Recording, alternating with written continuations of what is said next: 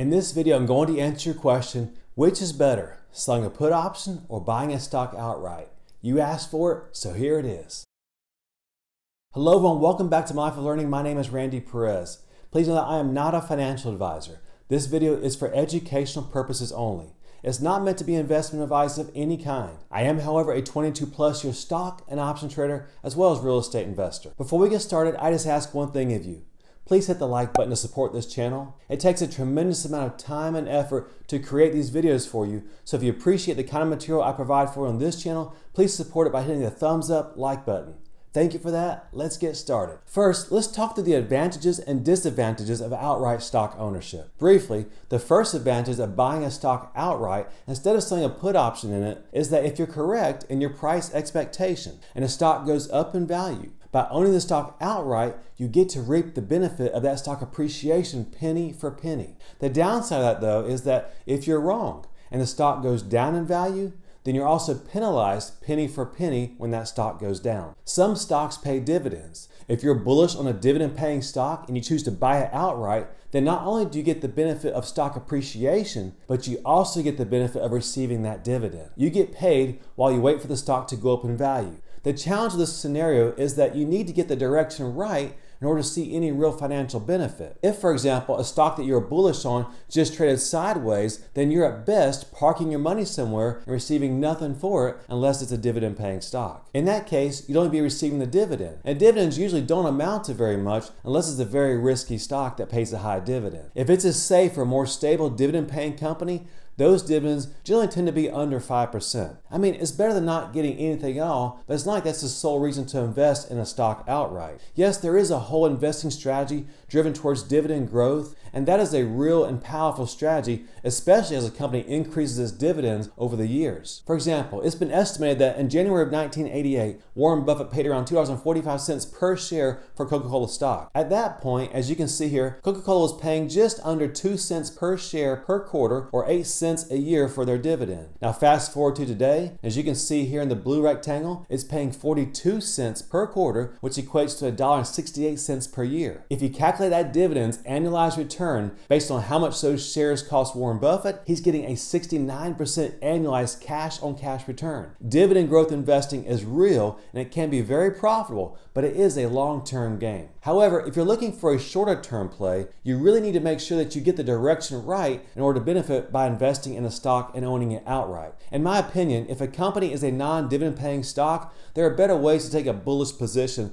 especially for the long term, than buying the stock outright. One of those ways is by buying a leap call option. You could do this instead of buying the stock outright. Let me show you an example of this. This is one of the leap call options that I own right now in Disney. Notice in the orange box that I bought the January 20th of 2023 110 leaps call option. If you follow the red arrow down, notice what the delta is on this leap option. Remember that delta tells you how much this option will go up or down in value based on the underlying stock going up or down in value per dollar. Notice that the delta on this leap call option I own is 0.937. That means that it will go up by 93.7 cents for every dollar that Disney goes up. It will also go down by 93.7 cents for every dollar that Disney goes down. By owning a call option, as Disney continues to go up, the delta will also go up. Notice how much this option will cost us to buy at the far left under bid and ask. Right now the bid is at $69.70 and the ask is at $73.10. So if we went in the middle of that, we'd expect that this option will cost us about $71.40 per share to buy. That's compared to what Disney is currently trading at, as you can see in the red box, at $178.74. So we'd be able to make a very bullish trade in Disney, receive almost 94% of the upside move, but only risk 40% of what it would cost us if we bought the stock outright. Do you see why using an option in this position seems like a better move? The only real disadvantage that I see is the spread between the bid and the ask on the option is quite a bit larger than the spread between the bid and the ask if you were buying the stock outright. So you need to be patient in getting this leap call option order filled if you decide to go that route instead of buying the stock outright. But you're risking a lot less by using the leap option and you get pretty much all the upside benefit. That's why if I'm trading in a non-dividend paying stock and I'm looking to take a bullish position, such as buying a stock outright, almost every time I will buy a leap call option instead of buying the stock outright. If you went this route and bought a leap call option, but you want to generate income similar to the covered call option strategy, you could always turn this into a poor man's covered call by selling a call option against the leap call option that you own. Another nice aspect of owning a leap call option instead of stock outright is that if you're wrong, the amount that the leap option will go down in value will diminish as the underlying stock goes down in value. If you own the stock outright, you're taking a penny for penny loss. However, as you can see here, as the stock's price declines, the delta, or how much your call option will go down in value per dollar decline in underlying stock, will diminish. So you won't experience a penny for penny loss like you would if the stock had moved down in value and you own the stock outright. Let me show you what I mean. Here you see multiple strike prices of that same expiration day, January of 23 leap call options. Notice that as the strike price gets closer and closer to Disney's current price of $178, the delta declines. For example, notice that the 110 call option that we own, its delta is 0.937, whereas a $175 call option with the same expiration date, its delta is 0.583. So if Disney declines today, the $175 strike leap call option will lose 58.3 cents per dollar decline, whereas the one that we own, the 110, will lose almost 94 cents per dollar. This characteristic gives you some protection if a stock that you felt bullish on heads south and declines in value. You see, you won't lose as much per dollar move by owning a leap call option as you would if you own the stock outright. Buying a leap call option is a good way to have a bullish position on in a stock if you believe that over the long term it will increase in value. If that's your long-term belief, then in my opinion, you're generally better off buying a leap call option than selling a put option. If you'd like more information on how to use leap options instead of buying stock outright, when this video is finished, check out the playlist that I'll leave at the link in the description below entitled Leap Options. By the way, if that was really useful, what I just shared with you, then I'd love it if you just give this video a like. Just bump the like button. And thank you so much for doing that. Now let's talk about the advantages and disadvantages of selling put options as compared to owning stock outright. If you've been watching my channel for a while, you know that I love to sell options. Selling put options is my #1 favorite strategy, followed closely by doing covered calls and dividend-paying stocks or poor man covered calls and non-dividend paying stocks. In this video though, we're comparing the advantages and disadvantages of selling a put option versus owning stock outright. So let me talk with you what the downside is of selling a put option as compared to outright stock ownership. And then I'll talk you through the advantages of selling put options. One of the big disadvantages of selling a put option as compared to outright stock ownership is that if you're bullish on a stock and you're right in the move and the stock goes up in value, the only financial gain you'll get is exactly how much you were paid for selling that put option. For example, here's a trade we did today in Kraft Heinz, ticker symbol KHC. As you can see here in the blue rectangle, starting at the left side of it, we sold 4 contracts or 400 shares worth of Kraft Heinz August 20th, $30.50 put options. For that, as you can see on the far right in the blue rectangle, we were paid 77 cents per share. So let's just say that Kraft Heinz decides to take off and go to $100 per share. The only thing we would make is 77 cents per share. We got the direction right, but we sure did miss out on a ton of potential profit. So if you're very bullish on a stock, this could potentially be a huge disadvantage for you. But that's not the whole story when it comes to selling a put option in Kraft Heinz. What I mean by that is that there's something that may not be obvious to those of you who are not option traders that you should consider. Today, Kraft Heinz closed at 39.52. Remember that we sold the 38.5 option. So Kraft Heinz could actually go down by 2.5% and we would still have a 100% win. We only begin to lose once Kraft Heinz is below that $38.5 on top of the 77 cents that we receive per share. So we truly don't start losing until Kraft Heinz is under 37.73. That's one of the huge advantages of selling put options versus outright stock ownership. You can be wrong in direction and still get a 100% win. But let's say that you're really bullish on Kraft Heinz. Let's say that you really felt that Kraft Heinz was about to take off and just skyrocket in price. Could you sell a put option and benefit from that big move?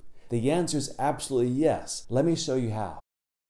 Let's now look at another put option we could have sold today if we were really bullish on Kraft Heinz. Here you see the exact same expiration day, August 20th, and I've circled in blue the $42.50 put option. Notice that this put option is selling for between $3 and $3.40 per share. So let's just go in the middle and say that we could sell it for $3.20 per share. This option is what's called in the money. Kraft Heinz is currently trading at 39.52. We're looking to sell the $42.50 put option. So it's $2.98 per share in the money. As such, $2.98 of the $3.20 premium is called intrinsic value, and it's how much the stock is in the money on this option. The rest of the $3.20 is called extrinsic value or time value. If you want to do a quick check to see approximately how much time value is left in a put option that's in the money, just take a look at the corresponding call option. Just to the left of that 42.5 strike price, notice that the call option on the left of the chart is trading for between 21 cents and 24 cents per share. That's approximately how much time value is left in the put option. So if you sold this option, you'd pocket $3.20 per share. If Kraft Heinz is at or above 42.5 by August 20th, and the stock is not put or assigned into your account before expiration day, then you get to keep that entire premium. Personally, I wouldn't suggest this. This is one way that you can take a bullish position in Kraft Heinz, pocket more than just 77 cents per share like we did, and still not have to buy the stock outright. Remember that depending on what type of margin you have, your broker will require you to set aside some money just in case the stock were put into your account. Speaking of margin, that's one of the other potential advantages of trading in options versus outright stock ownership. For example, when we placed that Kraft Heinz trade today, notice how much Interactive Brokers required us to set aside for this trade in margin. In the blue box, notice that under the row labeled initial margin, they require us to set aside $2,089. Then they require us to have available, if Kraft Heinz stays where it's at or goes up in price, only $1,899. That's compared to the $15,808 that we must have available if we had bought the same 400 shares outright. So one of the advantages that option traders have, if they choose to use it, is the ability to use more leverage or margin. If you've been watching my channel for a while, you know that I do not promote using much or any margin at all because it can be a double-edged sword. It can be great when things are going good for you. When the tide turns and things goes against you, it can have the same effect as setting off a bomb in your trading account. It can blow your account up and put you out of business. So if you decide to use this aspect of option trading, you want to thoroughly understand how margin works, especially what can potentially happen in the next market crash. That way you can plan and trade accordingly and set your account up so it wouldn't get destroyed when that happens. Another huge advantage of selling a put option instead of buying the stock outright is that when you sell a put option, you get paid immediately. In reality, if you are bullish on a stock, you can sell a put option, pocket your cash, and use some of that cash to buy some of the stock outright. Consistently generating cash flow is one of the main reasons why I love trading in options so much. If you'd like to receive alerts as soon as we make trades similar to the trades I've mentioned in this video, consider the benefits of becoming a patron at the link down in the description below. If you're curious about how much cash flow you could potentially make on a monthly basis by selling put and covered call options, check out the video series in the link above and the description below entitled Option Trading Monthly Cash Flows. Until next time, happy investing, and we'll see you again soon.